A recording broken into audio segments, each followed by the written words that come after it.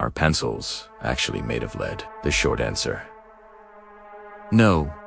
Trillions of carbon atoms can bond together in vastly different arrangements, a phenomenon we call for instance, 60 carbon atoms can cluster into a soccer ball-shaped cage known as a boop. The carbon found in coal is what we call amorphous carbon.